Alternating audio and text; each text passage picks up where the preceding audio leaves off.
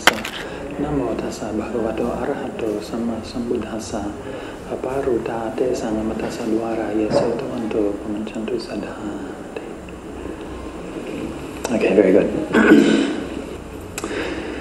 So, for this next session on Kamma and Rebirth in early Buddhism, we're going to be looking at some of the evidence. So we're not going to be content just to say, okay, this is what the Buddha said. We're going to have a look and see, well, is it true? And there are many different kinds of evidence that we can have. And so we'll begin by having a look at some kinds of evidence which we find in the suttas.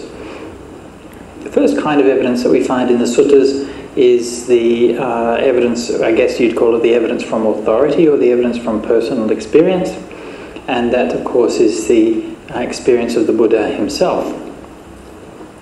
Now, most of the people in this room probably are, quite committed Buddhists, and we probably feel that if the Buddha said something, that that's good enough, right? So if the Buddha says something, that's usually we sort of, okay, we'll believe that. And I think there's good reason to do that. You shouldn't discount authority, right? I mean, the Buddha was incredibly wise, and he said so many things which are true. But he also said, you should test what I say. So let's have a look at what the Buddha actually says about this. And this is just a standard passage which we find in the suttas on the Tevijja, the threefold knowledges. And this is the account of the Buddha's own enlightenment. He's talking about the night when he became awakened and the experiences that he had in that night. And so here's that one of those standard passages. This is from Majjhima Nikaya number 4, the Bhayabhairava Sutta, but actually this stock passage which appears in many, many places in the suttas. When my mind was in samadhi, purified, bright, unblemished, rid of imperfection, malleable, wieldy, steady, and attained to peacefulness, I had directed it to knowledge of the passing away and reappearance of beings.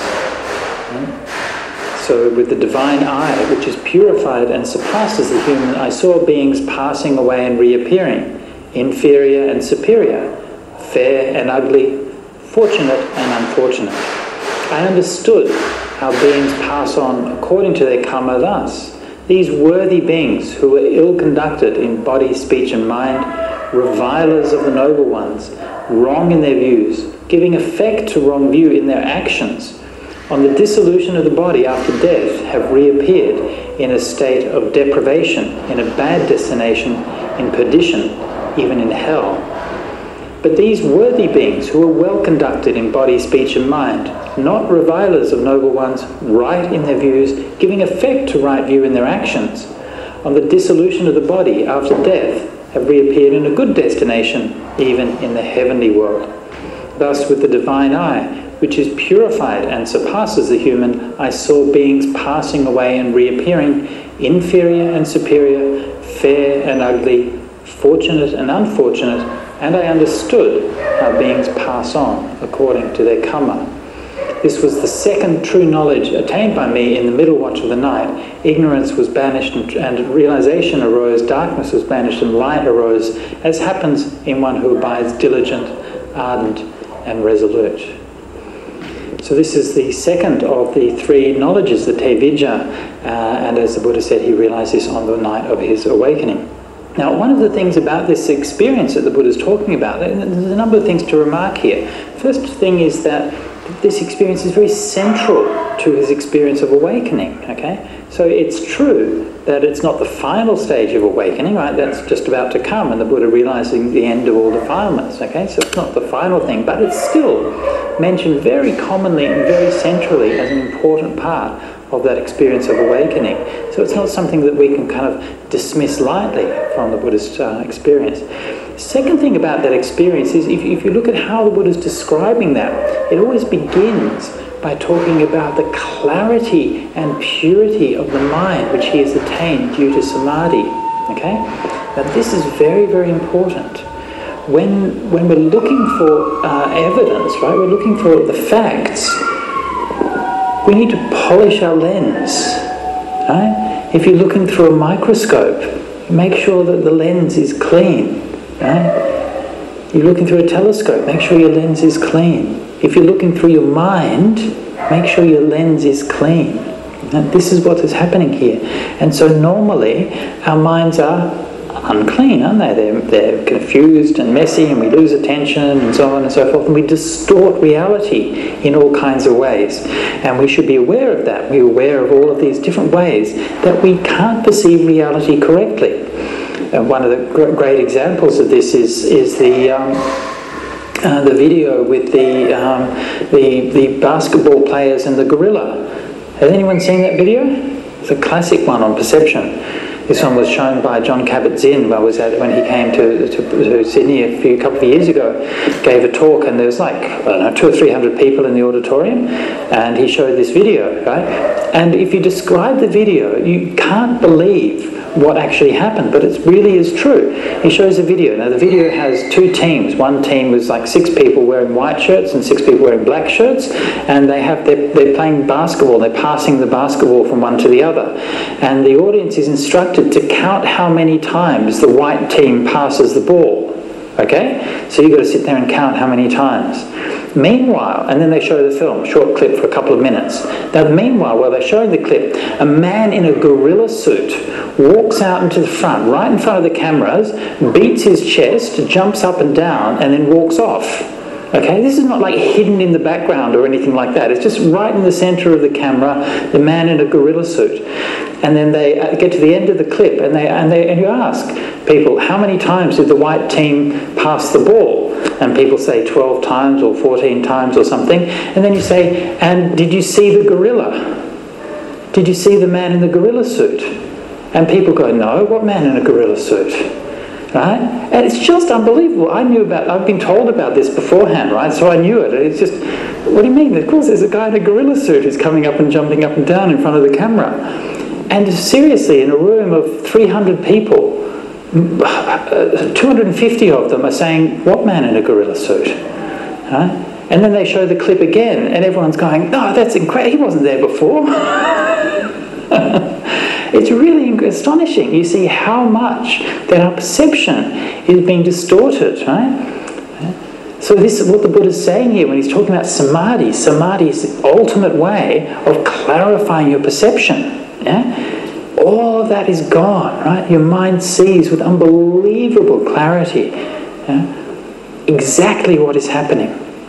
And so the knowledge and the wisdom that arises from that experience is so profound and so reliable. So this is why that experience, the nature of the experience is so important in assessing this. So this is the Buddha's main teaching and main sort of grounds for this idea of karma and rebirth is his own experience. Now, but let's have a look. We won't be satisfied with that. We'll also have a look and see, is there any other grounds for accepting this idea? So, one of the other suttas that talks about this, and this is one of my favourite suttas, is a sutta called the Payasi Sutta, a discussion between a monk, Kumara Kassapa, and a prince called Prince Payasi. And Payasi Sutta is quite an astonishing kind of literary document which details the attempts of Prince Payasi to prove whether rebirth is true or not. And I'll just go through some of his thought processes and ideas. And actually Payasi is a strikingly kind of modern character. Anyway, here we go. At that time, Prince Payasi had this wrong view. There is no other world, and there are no beings reborn there, nor is there fruit or result of good and bad action. Okay, so a classic kind of wrong view. So then Payasi went to see this monk, Kumara Kassapa, and he told him of his view, and Payasi said, I will question you. So they then have a debate about this, and it goes on. So Prince Payasi explains why he come to this view. He said, I have had friends, companions and relatives who have taken life or committed thefts and so on, have been liars and had all of these ways of bad karma, the dasa akusala kamapata. Then they've got sick and they've died. When they were sick and they were dying, when I knew that they would not recover from that illness, I went to them and I said, Look, I don't think that, they said that some people say that people who've done bad things, when they die, they're going to be reborn in a bad destination. You've broken all these precepts. If that's true, then you're going to go to a bad destiny. So, but I trust you. So let's make an agreement.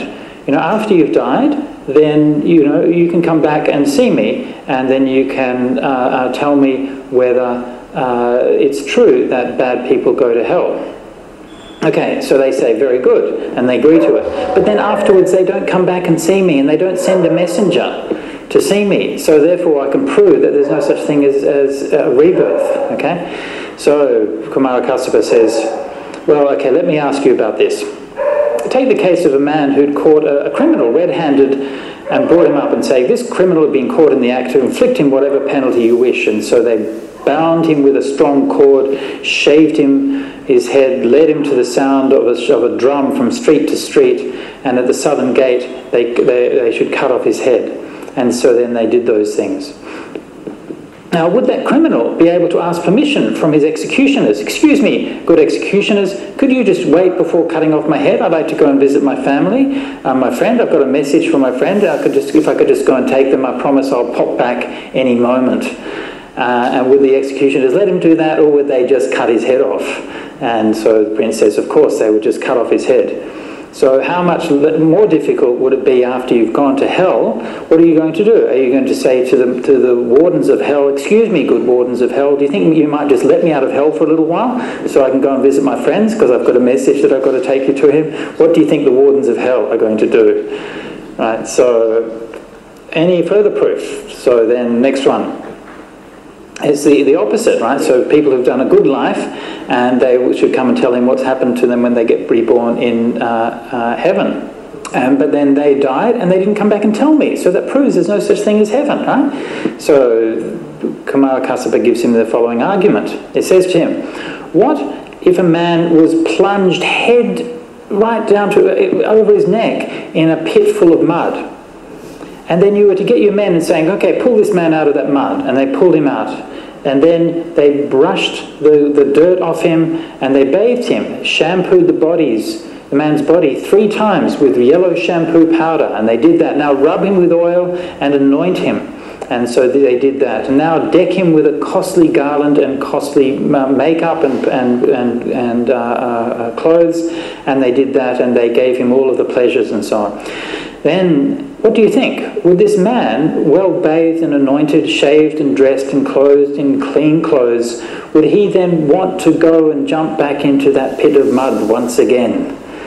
So Prince Payas, he said, no, of course he wouldn't. Well, exactly, right? So once the beings have been died from the human realm and they've gone to heaven, what do you think? They're going to come back here into this pit of mud again?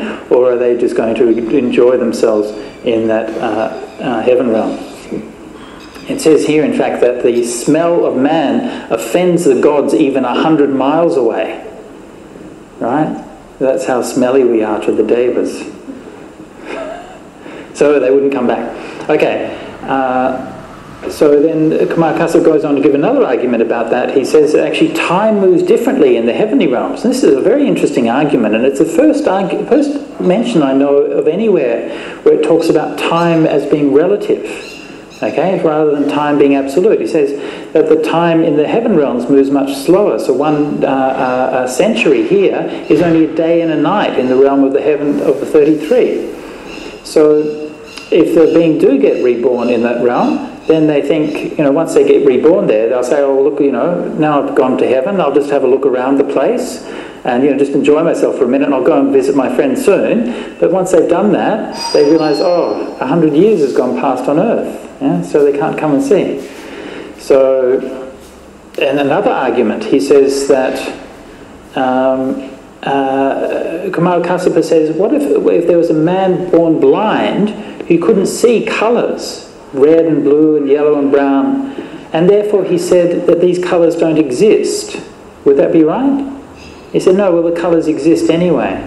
This is a very interesting argument. This relates to that kind of meditation, states of meditation I was talking about before. In meditation, you're cleaning your eyes. Right? You're seeing things which normally you couldn't see. And so realities are being revealed, which normally you can't see. And so blind, most of us are blind. We can't see those realities, and so we assume that they don't exist. So, and there's many other arguments of this kind, which I won't go through all of them, but I'll just read one more of the kind of arguments that the prince used. He said, okay, here's another proof that there's no such thing as rebirth. Take the case of, here's a man who's is a criminal, he's brought before me, and they say, you know, here's a criminal, give him whatever penalty you wish, okay? Now, these were the days when they could do experiments without having to pass them through the ethics committee first. Okay, so he's a prince, so he says, we'll get this criminal, we'll put him in a jar while he's still alive, we'll close the mouth of the jar, cover it over with wet leather, and put a thick cement of moist clay, we'll put it into the furnace and we'll light a fire, okay? Then, when they know that the man is dead, they'll bring the jar out of the fire, and then they'll quickly open the mouth and look at it very closely to see if you can see his soul coming out. And we did that, and we couldn't see his soul coming out, so therefore there's no such thing as life after death. So another one they did where they did the same thing, right? Except this time they weighed the jar, okay? So you weigh the jar with the man who's alive, and then you weigh it again after it's dead. Right? And surely if his soul has left his body, then it must weigh less, right? Because your soul has gone out. Now, okay, well, may you laugh, okay? Well, you weren't stuck in the jar for a start, okay? Right? But more importantly, it's actually a pretty good experiment, you know? I mean, it's based on measurement. It's actually quite a good scientific experiment. I mean, okay, leaving aside the whole killing human beings part of things, which, okay, fair enough. But, you know, it's actually, you can see he's taking a very rational and scientific approach to these things.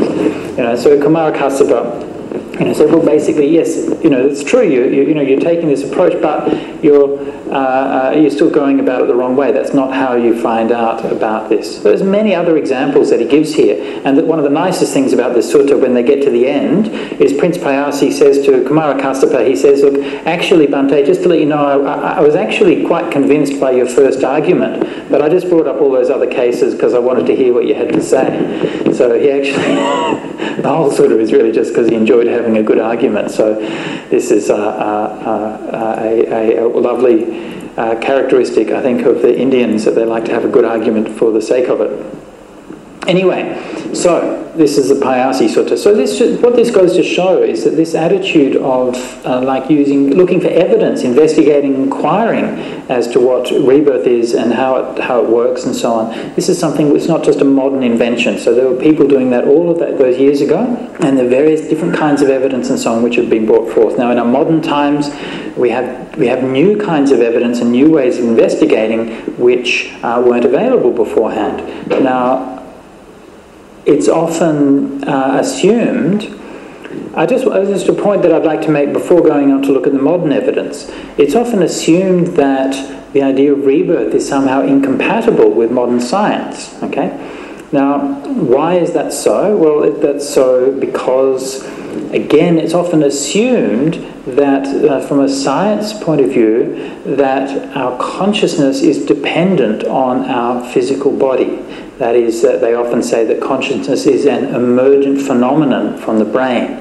Right? So if you have brains, you organize them to a sufficiently sophisticated level, and then consciousness kind of pops out on top. So this idea that consciousness is dependent on the body, not the other way around. So therefore, when your body dies, your brain doesn't work anymore, therefore consciousness can't work anymore. Right? So this idea that there's a one-way causality from the brain to consciousness. Now, right? So that view is not a scientific view, okay? And I'm sorry, anyone who thinks that it is, it just isn't, right? That view is it's a philosophical view, okay? It's a theory. Science hasn't proven that view at all. Science has got no idea what consciousness is, right? Let alone an ability to make a hard and fast statements about consciousness being produced from a brain or something like that. So any statements that we're making about consciousness and the relationship of consciousness to the body, these are philosophical claims. They're not scientific claims. No one's proved them at all. So all you can prove is that there's some kind of relation between a brain and consciousness, but no one's proven that the mind is dependent on consciousness, on the brain in that way. So actually, from a scientific point of view, there's no compelling reason to think that the mind can't exist without consciousness. The question is whether there's any evidence for that, right? And I think that there is evidence for it, and moreover, I think that there is strong evidence for it. I think there is, in fact, better evidence for rebirth than there is for something like, say, string theory, right? I mean, string theory is a very common theory in physics which has been taught for 30 years and has been an object of intense research by thousands of physicists all around the world, and there's basically no evidence for it at all, right? But it's theoretically convenient, right? It explains a bunch of things, but it's never been really kind of proven. There's no actual evidence for string theory, and yet somehow that's a acceptable scientific point of view. Similarly with things like multiple universes, right? This is an acceptable interpretation of quantum theory, right? That every time that a particle can collapse as either one state or another, that it produces two universes, so that we're producing billions and billions and trillions of new universes every second, right? And these multiple universes have been created. That's a acceptable scientific view, okay, but the idea of rebirth somehow isn't.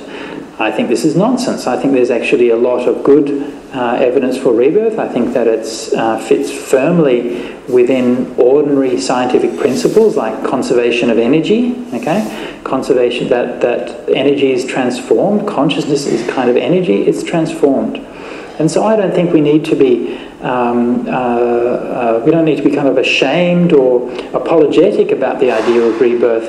It's a perfectly scientific theory, and there's a lot of good evidence for it. So what kinds of evidence do we have? Well, one kind of evidence that we have is the idea of near-death experiences, and I'm sure you're all familiar with this idea. And people who pass away, they come to a time where they die or they're close to death, and they have different kinds of experiences. A classic one, they'll kind of come out of their body and they'll see a white light and then move towards that white light and then experience bliss and happiness. They might see their own body or people around their body, or they might then have a vision where they might see their past relatives and so on, and then they make a choice. They're told that they can either continue or they can come back.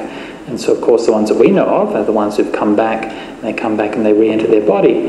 And these experiences are not uncommon, and they are often very life-changing and very profound experiences for people. One of the problems with near-death experiences, though, is that it's difficult to show that it's not just a purely subjective experience, right? So how do you prove that it's that there's actually that the consciousness has gone on after the death of the brain? Now, there are some experiments and some examples where it does seem to show that some of these experiences have happened after the brain is already dead. And if that's the case, then it conclusively proves that there must be consciousness happening after the brain is dead. But that's not easy to prove. It's not easy to establish, because it's not easy to show exactly when the brain dies and when all these experiences happen. So near-death experiences, I think, are good evidence for rebirth, but I don't think that they're conclusive, and I don't think that they would really persuade someone who was a die-hard skeptic. But I think the most persuasive evidence for rebirth is the research which has been done over the past several decades by Professor Ian Stevenson, and more recently by his student, Dr. Jin Taka. And Professor Stevenson was a biologist who got interested in this idea of, he's a very promising young biologist who got interested in this concept of rebirth and reincarnation, and devoted his life's work to researching it. And it's quite an extraordinary thing to do because, well, basically it's kind of professional suicide, right? Apart from anything else, right? To be supposedly a biologist and then tell your mates that you're researching reincarnation. They look at you a bit funny and sort of shuffle over to the other side of the room.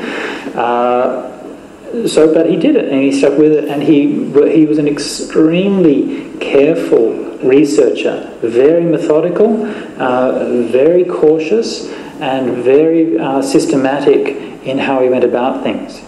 So when we were doing some research on this topic, Ajahn Brahmali and myself had the great fortune to interview Jim Tucker, who was Professor Stevenson's student. Professor Stevenson died a few years ago, so he's now proven that rebirth exists, or has not proven it, but he hasn't come back to tell us about it. So, but we got a chance to speak at some length with his student Jim Tucker, and to discuss some of the issues associated with this.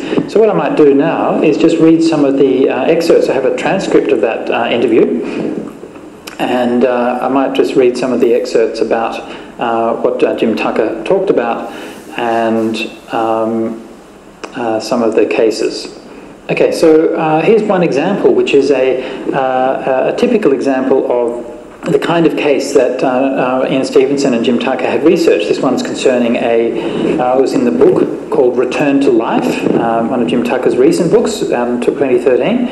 And by the way, if you're familiar at all with Ian Stevenson's work, you can find they've got a lot of information on the web. So if you just Google it, you can go to their website, and they've got a lot of great stuff there. Ian Stevenson published a large set of volumes of research and so on. Now, Ian Stevenson's work tended to be very erudite and very kind of dry and fact-based. But Jim Tucker's work is a bit more accessible. So if you found Ian Stevenson's work to be a bit dry in the past, then have a look for some of Jim Tucker's books, and his gives a bit more of a personal touch to things, which makes them very nice and readable. So here he is talking about this case of James Leininger. Concerns a little boy, James Leininger, growing up in Louisiana with Christian parents. Now, around the time of his second birthday, he started having terrible nightmares of a plane crash. He'd be kicking his legs up in the air and screaming, "Airplane, crash on fire, little man can't get out." And these were going on multiple times a week, and it was very traumatic for the parents to see their little toddler going through this. Then, during the day, he'd take his toy airplanes and say, "Airplane, crash on fire," and just slam them into the coffee table over and over again. It looked like a child had been traumatized, really. Then he started talking about these dreams while he was awake, saying they were from a past life, and that he'd been a pilot who'd been shot down by the Japanese during World War II. Right, so remember, this is from about his second birthday that he started talking about these things. This is very typical in these cases, that people start talking about them, maybe second birthday and so on. Usually by the time they're 7 or so, they usually forget. So he'd been a pilot shot down by the Japanese during World War II. He named the kind of plane that he'd flown a kind of plane called a Corsair. Eventually he said he'd flown off a boat. His parents asked for the name of the boat, and he said Natoma. It's quite strange. For most Americans, if we were asked the name of a US aircraft carrier, you wouldn't guess something like Natoma, right? It doesn't even seem like an English word, but that's what he said. Then they always asked him what his name was, and he would always say me or James. They didn't make anything of it at the time. So remember, there's this kid. But then one day they asked him who else was there, and he said Jack Larson. Then when he was 2.5, his dad got a book about Iwo Jima, which was a famous battle during World War II. He'd got it to give to his own father, first of all. While he was looking through it one Saturday morning, James came and sat in his lap, and they got to a picture of Iwo Jima Island, which has a very specific volcano. James pointed at it and said that's where his plane was shot down. And this really floored his father. Before that point, his father had basically been trying to write this off as fantasizing, but having his 2.5-year-old telling him where his plane was shot down was quite something. So he started to investigate, initially just to show that there was nothing to it. But the more he got into it, the more he learned that what James had said matched very closely to a particular pilot. It turned out that there was an aircraft carrier called the USS Natoma Bay, and it was in the Pacific during World War II. And in fact, it did take part in the Iwo Jima operation, where it lost one pilot. It meant that if James was really recalling a past life, there was only one pilot whose life was being remembering. A young man from Pennsylvania, which is over 1,000 miles from where James was growing up. And the young man happened to be called James Houston. So he had the first name in the past life that he did in this life. When James Leininger became old enough to draw, he would draw these battle scenes with planes, and he always signed them James the Third. And he said that he was the third James. Well, it turned out that James Houston was James Houston Jr., which would make James Leininger the third James. James Houston had in fact flown a Corsair like James Leininger mentioned, and he was shot down by the Japanese, and the way he had been shot down matched precisely the details that James Leininger gave. He said that the plane had been shot in the engine, it crashed into the water and it sank and he couldn't get out, and that's exactly how James Houston was killed. And on the day he was killed, the pilot of the plane next to his was named Jack Larson. So this was a case where this man had died only 50 years before from another part of the country, and his life and death matched exactly with what this little boy had said. So this is the kind of case which we've been talked about, and this is the kind of investigation which these people have done. And one of the things which is very striking, this doesn't go into all of the details of this case, but there's a lot of very small details which you see in this which actually match up, and sometimes it's those little details. I'm just trying to remember what this one was. It was about it was a detail on the plane. It was like the antenna or something like that on the plane. And when he saw a picture of that, the little boy, he said, "Oh, it's in the wrong place." And Dad was thinking, "Oh, this is kind of really strange. Why is he saying this antenna's in the wrong place?" But then when they did more research and they spoke to the people who'd been in that fleet, they said that yes, on that James's plane, they'd actually had some problems with the antenna, and they'd shifted it and put it in another place on the plane, right? So that even those tiny little details, how would you even know that? Yeah? So to me, this kind of case is very, very persuasive. This is one kind of case, but the other kind of case which Ian Stevenson actually emphasised a lot, and which was perhaps even more convincing than just being able to verify the facts, is the cases where there are actual physical, biological imprints from the past life on the body of a person in the new life. Okay? And this is documented, many cases documented of this by Ian Stevenson. So I'll give you one typical case. This is off the top of my head, and I can't guarantee all the details, but it's something like this. This is a case I'm calling from, I think it was Palestine or Israel, something like that. And there was a kid who was born, and he always used to talk about his other family in another village, right? And so when children talk about that, say, "Take me to my real mummy and daddy," right? It's a bit distressing for the poor old parents, right? And so they tried to ignore it for a while, tried to get the kid to be quiet and so on, but after a while, there seemed to be something to it, and they managed to locate the former family. I can't remember exactly how it was, right? But the story which the boy gave, right, was that in his past life he'd been shot, he'd been killed, and that he'd died in that former life and then be reborn here, and he could remember the details of the house and the family and so on, right? But the interesting thing was that the boy had a birthmark on his chest, right, about like an inch round, looked like a bullet hole. As a mark on his chest. Where eventually, when they found the former family, or what seemed to be the former family, and he went in there and recognised everyone and knew all the places and things, and they got a photo. They asked people, about this story, and they said, actually, our son was in some kind of violence or whatever, and he was only like 18 or 19, and he was shot, he was killed. And so they asked to have a look at a photograph of his corpse, and they saw that he had a bullet hole on his chest, exactly the same place where that birthmark was, exactly the same size, exactly the same shape. Right? How do you explain that? I mean, to me it seems, if you try to explain that in any other way, you're really reaching for straws, right? I mean, and there's not just one or two cases like this. There are many, many, many cases where these kind of things happen. Another case that was very interesting where a boy was born with these marks around his wrist, like indentations with striations in the marks, okay? So it was like it was kind of pressed in and with ribbings. And his memory was of being tied up and he was like tied up and abandoned, and he died like that. Yeah?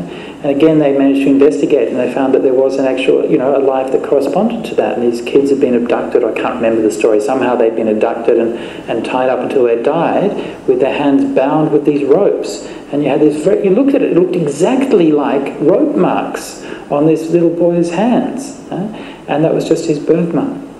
And so there are so many cases that are like this.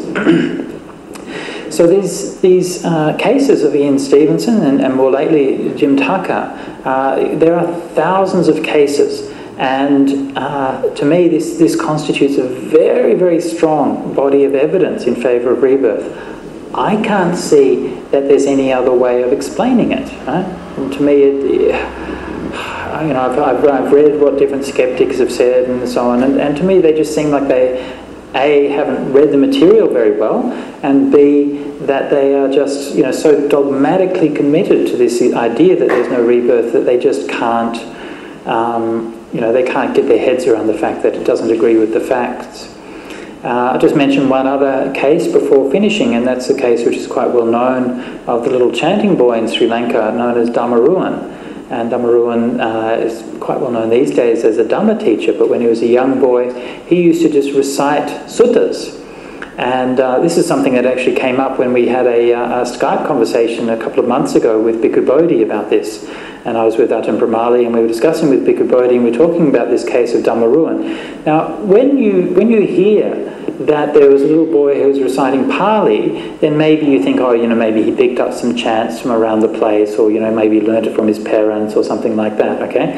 But if you know Pali, right, and you've heard him chanting, you know that that is complete nonsense, okay? He wasn't just doing like, Buddhang Saranang Gacchami, Iti Piso Bhagava Arahang. He wasn't doing those things.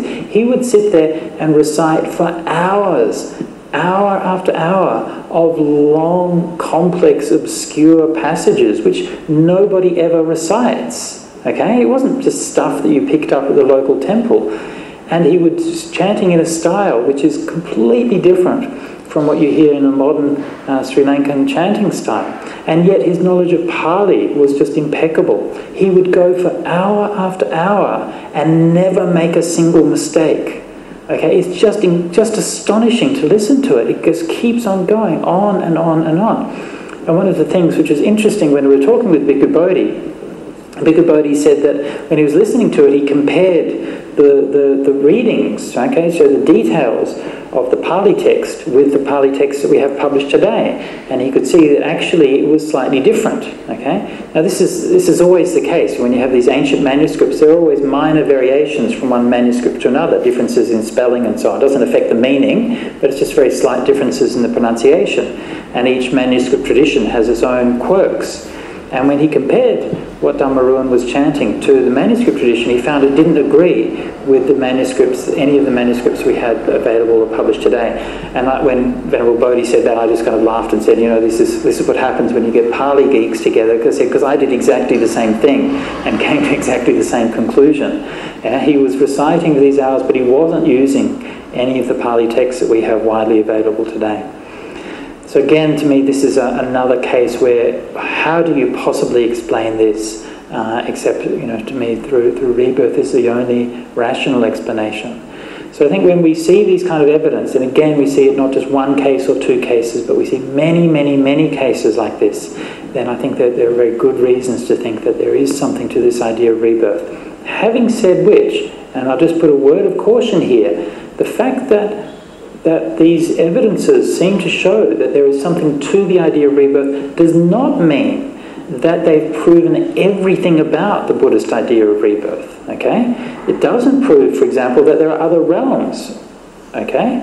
Because most of the time these people don't recollect. They recollect being born in the human realms, okay? It doesn't prove that beings are reborn according to their Kamma, because there are some cases where people seem to be doing bad things and then they get reborn in the human realm and so on and so forth. So we can't say that all of the Buddha's teachings on karma and rebirth are confirmed by these cases, okay?